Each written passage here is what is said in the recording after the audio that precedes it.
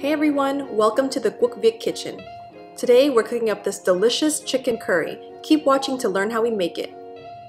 These are all the main ingredients we'll be using today. Go ahead and pause the screen now to grab a screenshot if you'd like.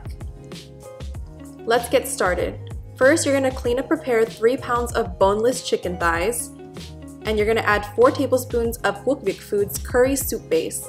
This soup base is so flavorful and fragrant, you'll never go back to any other recipe after trying ours. We're using chicken thighs today, but feel free to substitute for any protein. Go ahead and mix everything together until it's completely combined. Cover with saran wrap and refrigerate while we prepare the rest of the ingredients.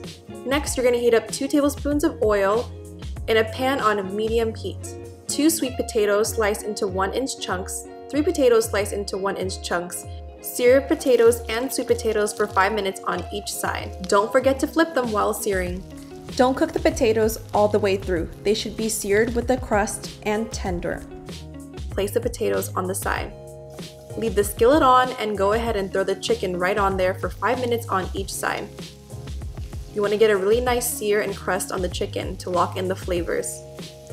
After the chicken is done searing, place the chicken to the side. We'll come back to it later. Prepare bruised lemongrass cut into 3-inch pieces, half a clove of minced garlic, 5 sliced shallots. Then in a brand new pot, saute the shallots, garlic, and lemongrass together for 5 minutes. This will create a very aromatic base for our curry.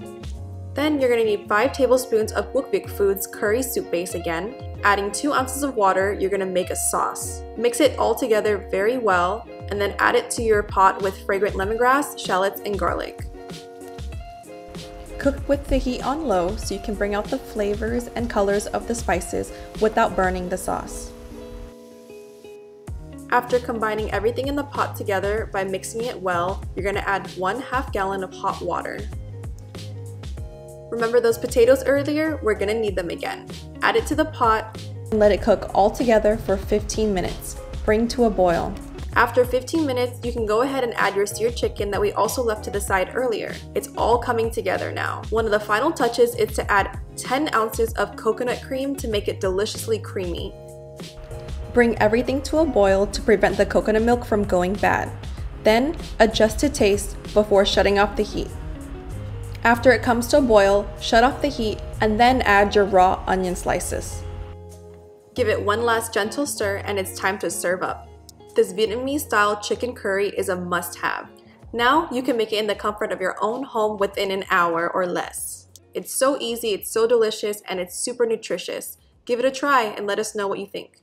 As always, thank you so much for watching. Make sure to subscribe and comment what else you'd like to see on our channel.